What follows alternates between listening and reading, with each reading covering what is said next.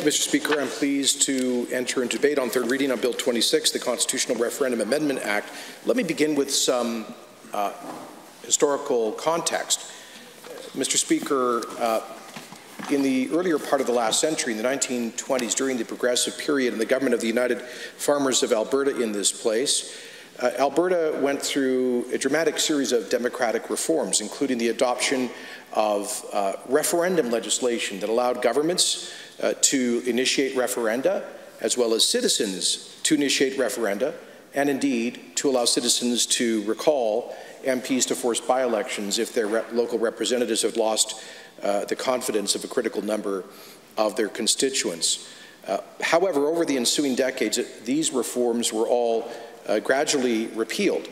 Many of these reforms stayed on the books in other Western provinces and U.S. states that had similarly been influenced by the then movement of progressive prairie populism.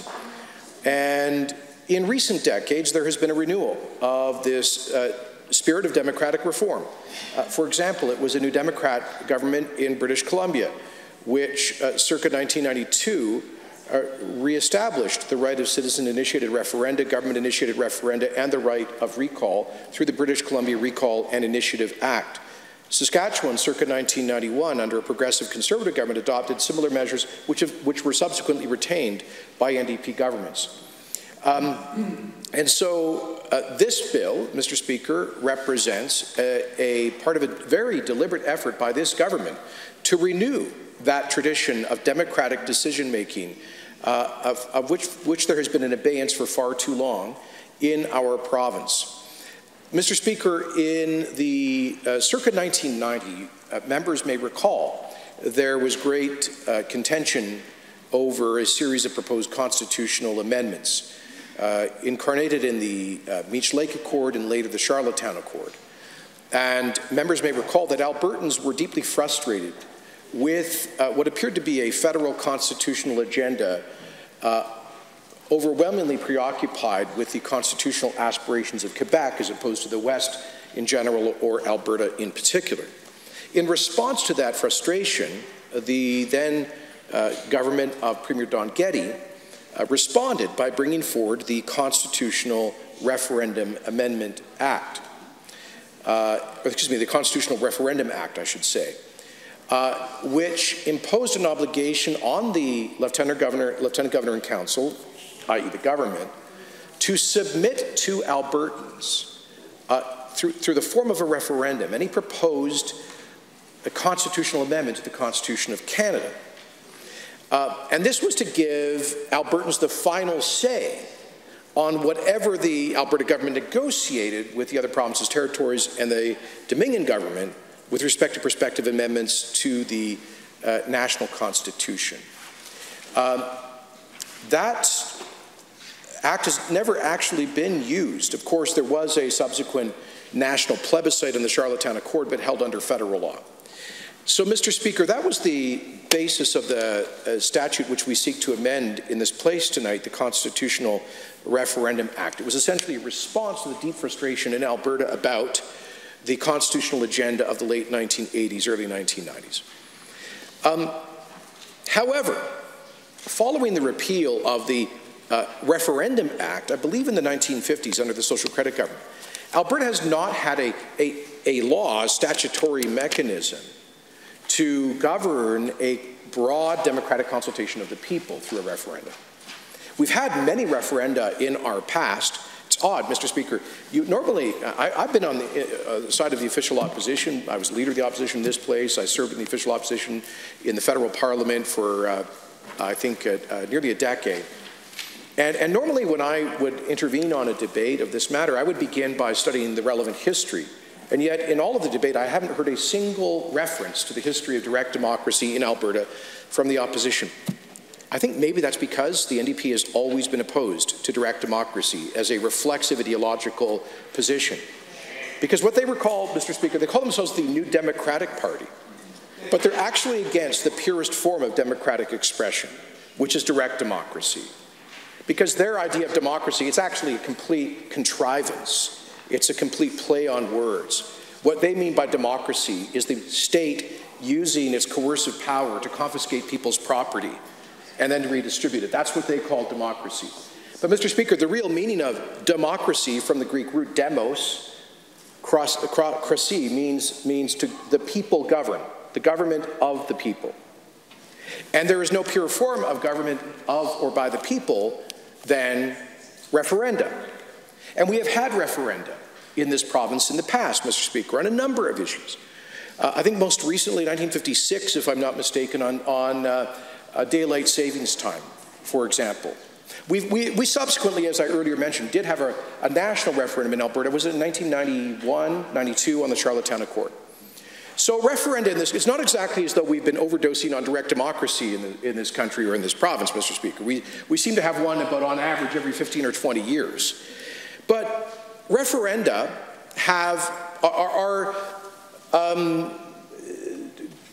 referenda are the most common, one of the most common tools of democratic decision making. The very earliest form of classical democracy in Athenian Greece, the polis, the people, would come together and vote on matters of public importance through referenda. In many jurisdictions around the world, of many different political and constitutional traditions, referenda are a mainstay of democratic decision making. For example, in Switzerland, one of the arguably best governed and most prosperous countries on the face of the earth, the local Swiss states hold referenda very frequently. South of the border, Mr. Speaker, many U.S. states have both government and citizen-initiated referenda on the ballot every time voters go to the polls. Mr. Speaker, just in Canada in recent history, we had British Columbia, Prince Edward Island, Ontario, and other jurisdictions have had referendums on whether fundamentally to change their electoral systems from first past the post to some form of proportional representation. Indeed, it was one of the differences between the hard left that runs Alberta's NDP and the mainstream New Democrats in other provinces is that while this Alberta NDP is reflexively, they have a reactionary opposition to democratic decision-making by the people, their counterparts in British Columbia don't share that ideological hostility to popular decision-making. I know why the NDP in Alberta feels that way, because they know the vast majority of Albertans are common-sense conservatives, Mr. Speaker. So they dare not give power to the people to decide in a province such as Alberta. But in British Columbia, politics is a little more nuanced, a little more complex. The NDP there held a referendum, Mr. Speaker, on proportional representation. They had the confidence to let the people decide. People, by the way, Mr. Speaker, chose to retain for the second time in British Columbia first past the post. Here's the point.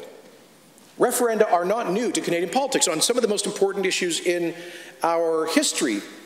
For example, on the question of conscription during the Second World War. A very hugely important national vote was held on conscription. And so this is deeply embedded in our history. I just heard a member say that this is an attack on our democratic institutions. No, Mr. Speaker, direct democracy, including referenda initiated by government, is indelibly a part of our political history. Our mother parliament, the Westminster Parliament in the United Kingdom, has, of course, referred to the people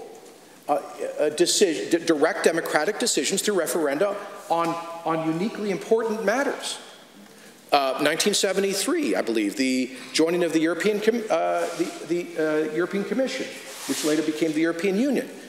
And then in 2016, the referendum on leaving the European Union. So in other Westminster parliamentary democracies, Australia and New Zealand, referenda, again, are frequently used as the ultimate form of democratic decision-making. So that is what Alberta, in this sense, is actually an aberration. We are an outlier when it comes to democratic systems around the world in not having a legal mechanism for referenda for the people to make the ultimate decision on important matters. And that is why we have brought forward Bill 26, the Constitutional Referendum Amendment Act, which takes that law I mentioned earlier, which the Kenney government proposed and was adopted by this Assembly to allow to require referenda on prospective constitutional amendments. And essentially what this does is to broaden that to allow for referendums of a non-constitutional nature. So what does that mean? I know to some people this may all sound like just legalese. Let me break it down. Mr. Speaker, this government was elected on a commitment to hold a prospective referendum on amending Section 36 of the Constitution, which is the principle of equalization, a commitment that was recently reinforced by a recommendation of the Fair Deal panel following extensive consultations with Albertans. And that referendum, because it would be framed as a potential amendment to the Constitution, would be held under the status quo ante circa 1990 what is it, 2000, year 2000, okay, that was amended then, the Constitutional Referendum Act. Similarly, we committed in our platform to hold a referendum in October 2021, concurrent with the next municipal election, on the constitutional entrenchment of property rights. That, again, would be a constitutional amendment facilitated by the 2000 Constitutional Amendment Act. But, Mr. Speaker, there may be other issues where, in the wisdom of this chamber or the Lieutenant Governor and Council, namely the duly elected government, we may want to consult with Albertans. I see my colleague, the Minister of Service Alberta, has been consulting Albertans on daylight savings time. That's something that affects absolutely everything. It's something on which our government does not have a democratic mandate to act. We've had, I think, 2 referendums in Alberta history on daylight savings. And so this may be an issue where we want to go to the people. And right now we do not have the legal means to do so. The NDP, in their reactionary opposition to pure democracy, doesn't want to allow us to go to the people on daylight savings, but we may decide it's the appropriate thing to do. This bill gives us the power to do so. Similarly, Mr. Speaker, there are a number of issues. The Fair Deal panel has recommended that the government implement an Alberta pension plan like Quebec has had for 60 years. Now, I know the NDP is absolutely reflexively against this. They believe Quebecers are capable of managing our public pension system. They believe that Justin Trudeau and Bay Street can manage Alberta pensions, but they don't believe Albertans can manage our own pensions. Now, there are good arguments, there are valid arguments for and against that, Mr. Speaker, that deserve serious scrutiny. And I absolutely grant that there are strongly held and valid views for and against that proposition. Our view is that ultimately that decision should be made not by the NDP or by Justin Trudeau, but by the people of Alberta, Mr. Speaker. And the only way that we could have a legal mechanism to hold such a referendum is through the adoption of Bill 26. Now, the NDP says that actually all this is about is the Premier trying to impose his agenda on Albertans in an anti-democratic power grab. Mr. Speaker, maybe it's, I don't know. That is a classic NDP through the looking glass parallel universe of total irrational illogic. Mr. Speaker, what this bill seeks to do is to disempower the government and to empower the people. It's to take power from the government to make decisions and to entrust that power to every adult Albertan, 3.7, 3.8 million Albertans over the age of 18, every one of whom could exercise their universal franchise to make decisions referred to them by the government. No, but that's not the NDP's idea of democracy. Their idea is only the cabinet should decide. Or at most, only the 87 people in this chamber. And on most matters, that's how our Westminster democracy works. But on certain matters, particularly where the government may not have a mandate, it's not only appropriate, but I think obligatory in a democratic sense for the government to go to the people. And that's what this bill permits us to do. Now, they whinge, Mr. Speaker, that this is, the Premier and the Cabinet are going to decide what the referendum questions are.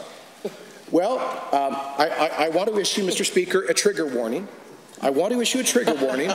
They're welcome to leave the chamber lest they be offended, because I'm about to say something that is probably difficult for socialist ears to hear.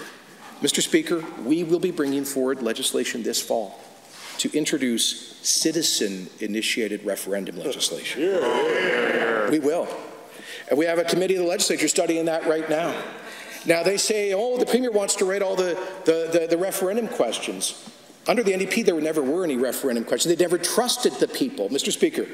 We all know they were an accidental government that won that 2015 election because of a lucky vote split. They will never, ever, ever get a majority of the vote in this province, so they know they could never win a referendum on anything in this province, which is why they're against these things. But citizen-initiated referendum, Mr. Speaker, that allows the people to write the question, the people to determine what will be put on a ballot for pure democratic decision-making through referendum. We had this in Alberta. I think, well, between the late 20s and again, I think it was repealed in 1956, we had a citizen-initiated referendum law. They have a citizen-initiated referendum law on the books in Saskatchewan. I don't believe it's ever been used. And they have a citizens' initiative referendum law next door in British Columbia, retained by the mainstream New Democrats over there who are much more confident about democracy than the Alberta and left. Mr. Speaker, in British Columbia, the people used the citizen initiative referendum law a few years ago when there was an effort by the then Liberal government to harmonize their provincial sales tax with the GST into an HST. And there was a bit of a democratic uprising. And the then Liberal government arguably was not listening to their own voters or the people of British Columbia. And so people went around and they collected tens of thousands of signatures, they triggered a referendum, and they won that referendum vote, Mr. Speaker. They repealed the harmonization of the PST with the GST in British Columbia. Heaven forbid, democracy broke out in BC. And the NDP there has not repealed the citizen initiative law. So when they say this is about the Premier trying, no, Mr. Speaker, on some matters, the government, I'll give you an example, daylight savings time, potential ownership of the Alberta pension plan, Alberta governance of the pension plan, and perhaps many other issues.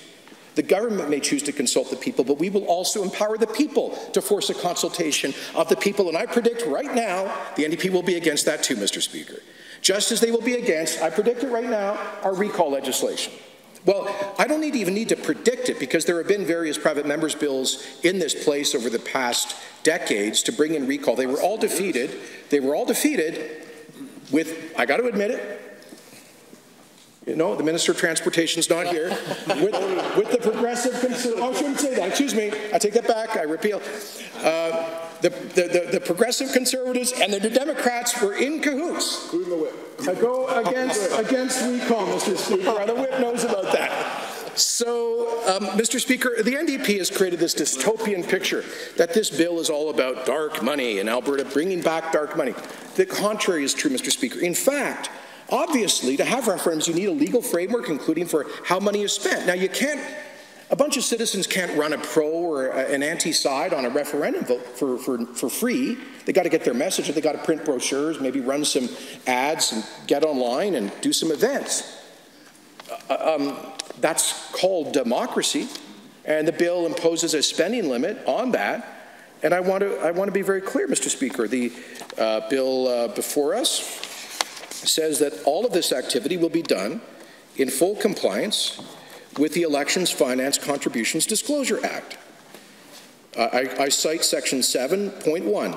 For greater certainty, the Election Finances and Contributions Disclosure Act applies to every referendum held under this Act, irrespective of whether the referendum is held in conjunction with a general election under the Election Act, separately on a date provided for under Section 5B, or in conjunction with the general elections under the Local Authorities Election Act. So, Mr. Speaker, the requirements for disclosure, the ban on corporate and union contributions, the limits on contributions, the limits on spending, they're all in here, Madam Deputy Speaker. And yet, we just heard from a member from Edmonton. She talked repeatedly about how this was bringing, quotes, big money, dark money into politics, that the NDP had banned corporate and union contributions, so this seeks to bring them back. Mr. Speaker, Madam Deputy Speaker, pardon me,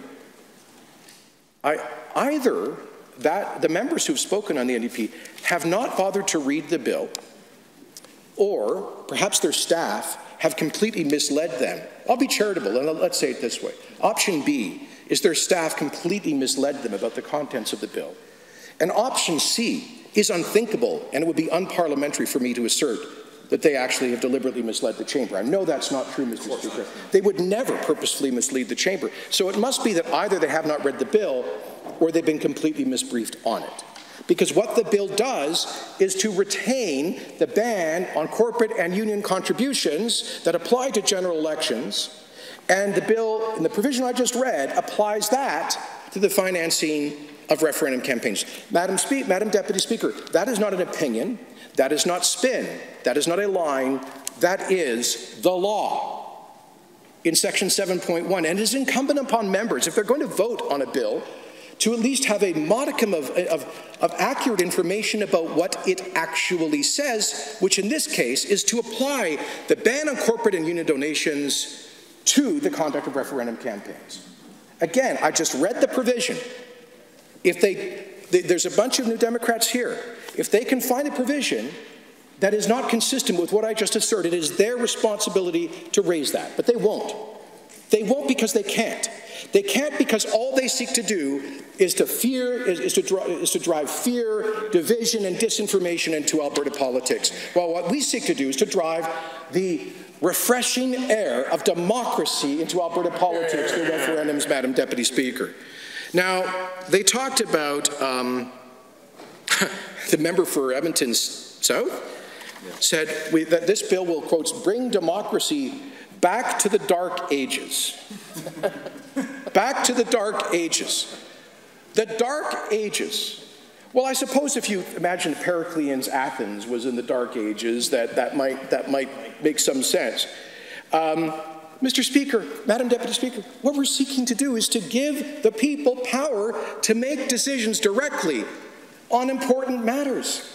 How is that regressive? The NDP pretends that they are progressive, but they oppose democratic progress in this province. They think a tiny number of elected individuals or elites should make all of the decisions for the entire population, and that the general population should never directly be consulted. Like I said before, they're not the new Democratic Party. They're the old autocratic party, Madam Deputy Speaker. They say, oh, by the way, I just have to rebut a couple of points. Edmonton South said the Premier never disclosed his leadership donors. Madam Deputy Speaker, that is untrue. And if it was said outside this House, it would actually be defamatory because it's an allegation that I broke the law. In fact, my leadership campaigns scrupulously complied with the Election Finance Disclosure Act. And indeed, that includes a ban on corporate and union contributions. But, Madam Deputy Speaker, since they are so concerned about dark money, big money in Alberta politics, they should be very pleased to know that a new day will dawn shortly, Madam Deputy Speaker, when amendments are brought forward to the Election Finance and Disclosure Act, finally to get big, dark money out of Alberta politics. I cite our platform on which we were elected. To strengthen democracy and accountability in Alberta, United Conservative Government will make sweeping democratic reforms, including removing big money from Alberta politics by imposing a $30,000 limit on donor contributions to political action committees, also known as third-party expenditures, and by closing the Alberta Federation of Labour loophole by prohibiting groups formally affiliated with political parties from running political action committees.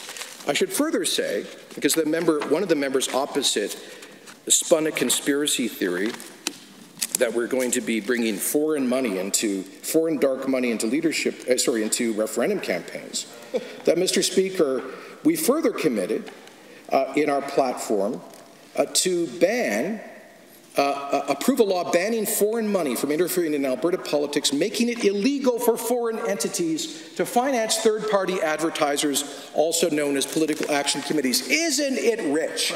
Isn't it ironic that the NDP would accuse this government of trying to open the door for foreign money to come into our politics when they refuse to close that door, Madam Deputy Speaker. And we all know why, because they want their allied green left billionaire foundations from the United States to continue to pummel the oil and gas workers of this province. We won't permit it, and this fall we will make it illegal for the NDP's foreign friends to come in here and attack our energy industry by financing those campaigns. And we will make it illegal for their formal legal affiliate. The Alberta Federation of Labour, Madam Deputy Speaker, is a constitutional affiliate of the NDP. They have seats on the board.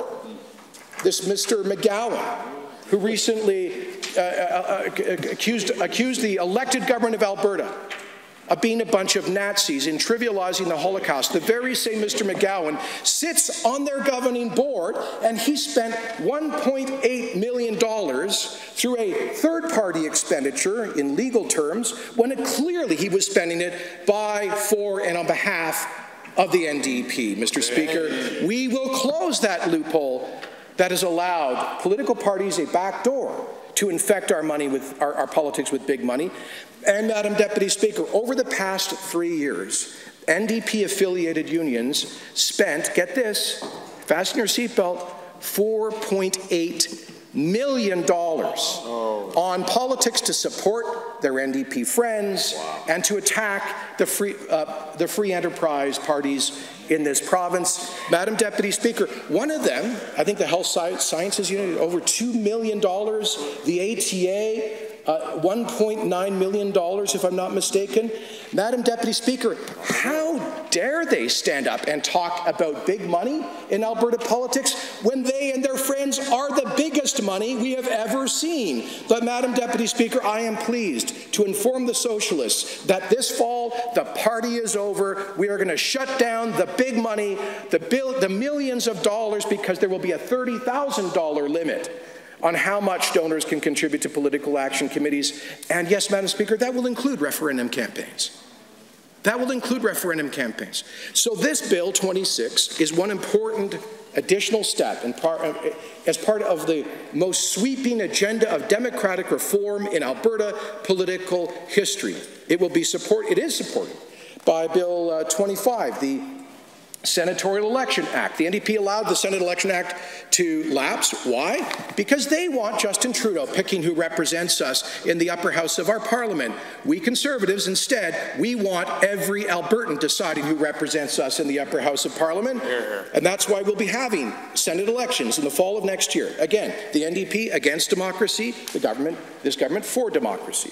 We will be bringing forward in this fall citizen-initiated referendum legislation. The NDP will vote against it, declaring their opposition to allowing voters to determine the most important issues. This government will bring it into law. The NDP against democracy, this government for democracy. This fall, we will bring in recall legislation, reinstituting it as it was repealed in the 1950s, giving an ultimate tool of accountability for Alberta voters. The NDP will vote against that democratic accountability. This government will bring in that ultimate democratic accountability. Mr. Speaker, in the fall, we will bring forward amendments to the Election Finance Disclosure Act, bringing big money out of Alberta politics by imposing a $30,000 limit on how much can be given to political action committees. The NDP will vote against that democratic reform. This government will vote in favour of getting that big money out of Alberta politics. This fall, we will bring forward an amendment to stop the AFL loophole, where the NDP gets to spend millions through the back door through their loony left ally, Gil McGowan.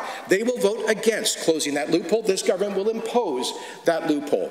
Mr. Speaker, again, and it was this government that brought in a motion recognizing the right of members to vote freely on non-confidence matters in this House, something the NDP never did. They had members flee their caucus, complaining about being bullied because they wouldn't vote in lockstep with the government on every single matter.